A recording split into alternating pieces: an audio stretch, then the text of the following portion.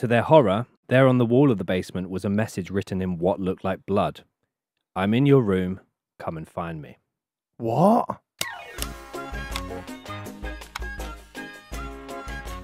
Daniel LaPlante was born on May the 16th, 1970 in Middlesex County, Massachusetts. He had a very challenging upbringing from the start. The family home was overrun with stray animals and the garden looked like a junkyard. Locals would generally avoid the family. Red flags. And while growing up in Townsend, Daniel was sexually and psychologically abused by many of the male adults in his life, including his biological father, his stepfather, and many adult males that were friends of his stepfather. Fucking hell. Yeah. So didn't get off to a best start. That's something that is, again, not comparing two things or whatever, but when it's like people have fucked up parents, yeah, but when they then get their fucking friends involved as well, it's like how does a person meet another person and go, basically, I've got a son that I do this to, and I was just wondering if you I was joking anyway. Yeah. How do you end up in the same circle as someone else like that? Yeah, it's like Fred and Rose West. How do you how did Fred bring that up? Do you know what I mean? On what date do you go, I know, like killing and shit? Yeah, third date sleep with her. Fifth date, mention the murders.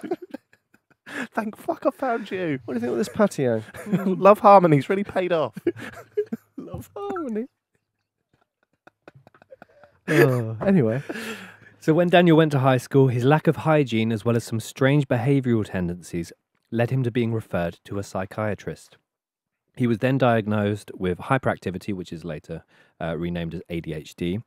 Instead of treating Daniel, the psychiatrist began sexually abusing Daniel. Oh, what?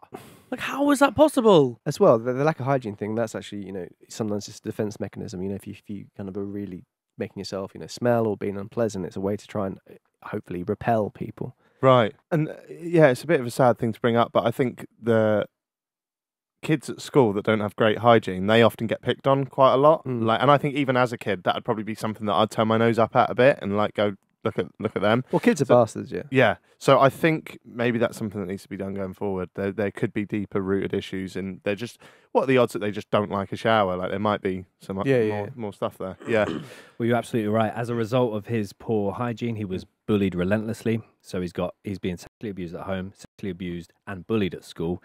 He basically had nowhere safe to hang his hat. At the age of 16, Daniel turned to a life of crime. He started breaking into people's homes, sometimes to steal their possessions, but in other cases, he would do it to simply move a few items of furniture. What?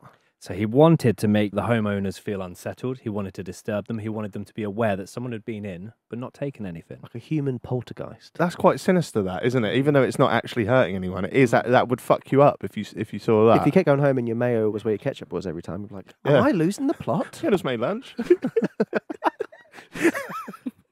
It is also alleged during this time he occasionally broke into houses while its occupants were still at home, simply to watch them while they slept. That's the creepy. I used to always have a thing about that. Being watched whilst you're asleep. Yeah, because we're the ground floor flat and we didn't have curtains when we first moved in. I said to Caitlin, we're not moving if there's no curtains, babe. Because I didn't want to be sleeping in a room if there's no curtains and people just were looking. Yeah, that's a given. Yeah, I couldn't do that. Yeah, that's a shame. She was keen for that? She was keen for it. It's like she's good getting off to it. But no, we basically, I was like, first thing I'm doing when we're getting in here, well, have some food, obviously, to feel comfortable, and then put the bloody thing up. And then we put it up wonky, so that's been a pain in the arse the whole time we've been there. But I moved into my place about 6 months ago now, and I still haven't heard on Diary of CEO. and I still haven't even got curtains. What? Yeah, nothing anywhere. Yeah. Why haven't you got curtains? Jack can't do anything himself. I know. I've just realised we had like a little bit of a house party at yours recently, and I didn't even realise you didn't have curtains. And we were playing darts in one room, so someone could have just been watching us play darts in your darts room. This is what I told you. The delivery driver saw me playing darts, came in and had a go. I just wanted to make another point. Yeah, that's what I was trying to make a point of. Jack's minted. He's got a darts room. I'm not doing anything with it at the moment because we've got a lot of mould, Ben. So the carpet's been pulled. A lot of mould. Yeah, so they've come round. They've ripped the whole carpet up. I thought, what else can I do in this room for a few hours? Anyway. What else going to do with it? For over hours. So everywhere you can just look in. There's not even everywhere. Yeah, the only place they can't look in is my bedroom. Yeah, but you sleep on like the 5th floor. Fuck! What? You have to get past the moat first. Raoul moat. He's got a rappel up the side of the house. But what I've done now is I've got a green screen that I hang a bed sheet over and then just pull out. You just key your bed out. Just buy a fucking curtain. Green screen curtains in. So long-winded. Such a nerdy film. Joke. On Word. He's involved. Right, sorry, go on. Back to the case.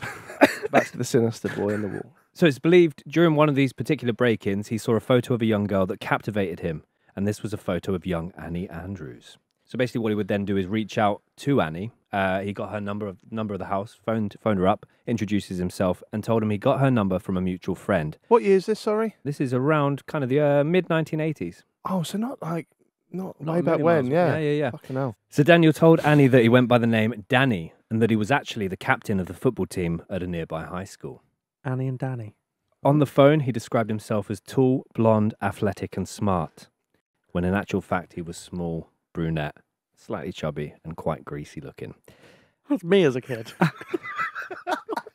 Me now. I like when he said tall, blonde, athletic. I shrugged like, well, some of us have got to be. And then he said the next description. He literally just described the happy hour co-host. She thought I was rocking up. Stevie turned up. Oh, both bad, really. So if we're being serious, They wanted we are Robbie. both ugly. So I don't know how I can get away with that. Oh dear. Maybe he captained the foosball team. I played foosball.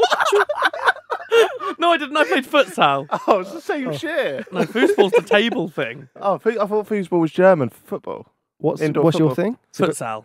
That's even worse. What's that? Indoor. Oh, that's all right. You are hiding in walls. You'd play with a size 4 ball and it was like slightly more weighted. Well, that's more. I associate that with more like ticky-tacky skill. Yeah, that's what it is. That's better than Yeah, thank you. tables. Back to boy in the wall. So the two continued to speak regularly on the phone, and although Annie had some initial doubts about him, she eventually would agree to go on a date with Daniel. He would pick her up at her house, and they would go to the local fair.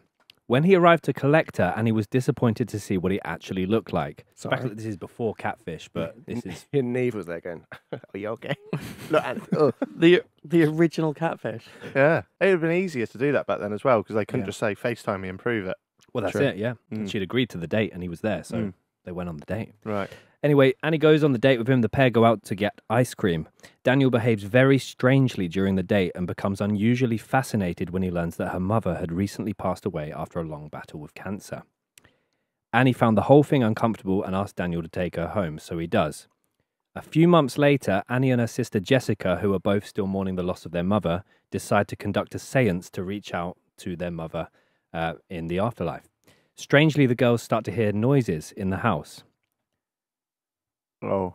They told their dad, who dismissed the noises as they were basically two young girls going through the loss of their mother, and it's not actually happening. The tapping started to become pretty constant and only tended to occur when the girls were home alone or in the dead of night while their father was asleep. It was becoming disruptive to the point that the girls couldn't sleep anymore. One evening when the girls were coming home, the tapping began again, but this time it sounded as though it was coming through the floor below them. Annie grabbed a kitchen knife, and together with her sister, the two crept down to the basement. That's pretty brave, that.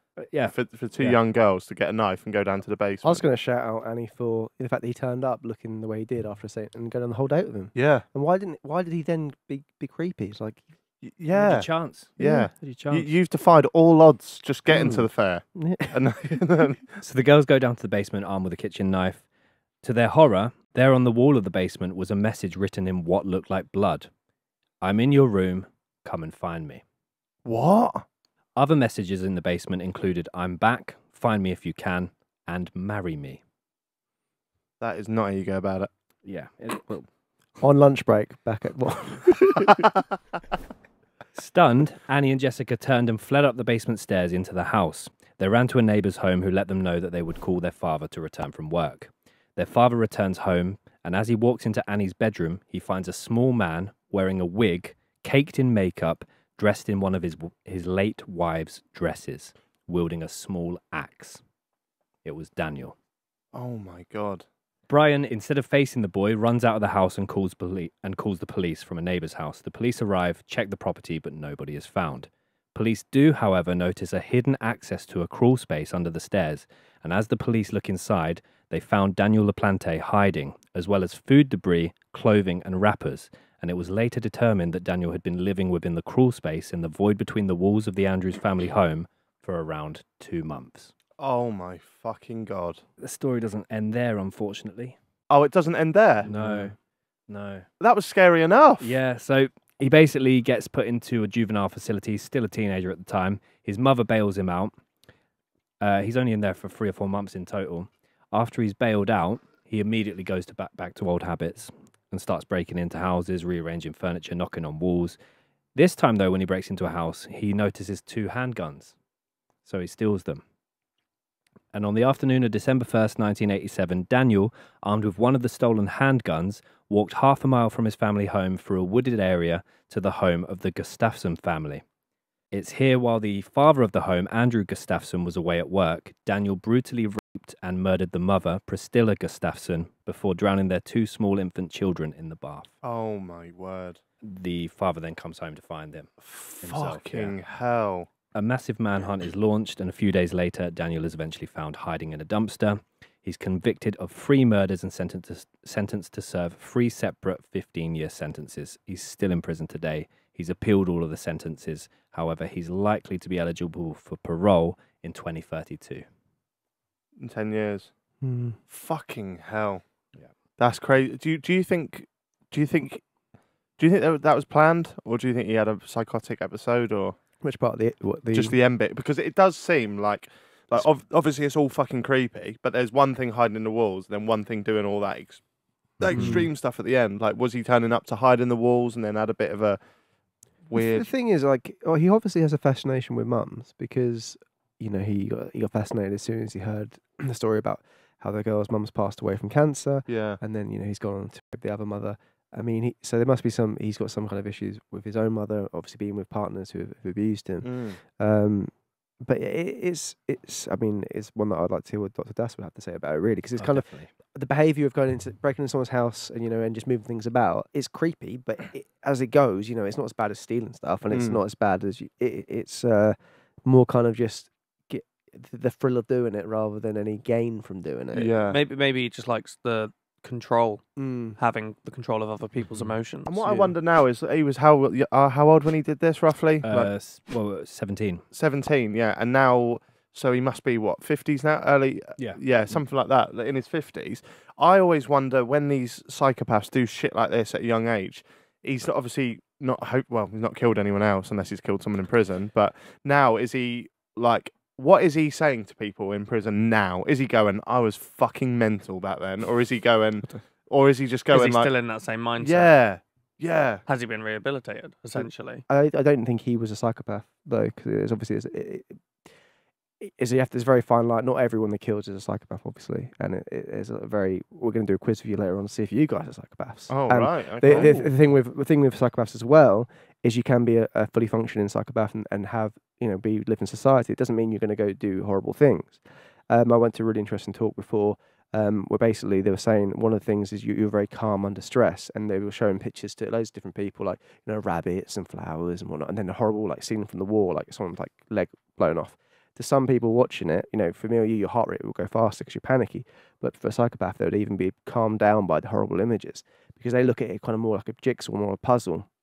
So, like, high-level surgeons can be psychopaths because they're not panicking when they're doing brain surgery. They're trying to fix this puzzle. They're very calm. And it's like people, you know, in high-end business who can fire thousands of people and not feel any kind of empathy because they're kind of like, they're doing this to make money. My job is to make money. I'm going to fire those people and I can sleep at night. It's people can be high-functioning psychopaths and also hold down normal jobs and a lot of high-pressure jobs. That's fascinating, that. Well, you got 17. You were one away from psychopathically likely. Really? Yeah.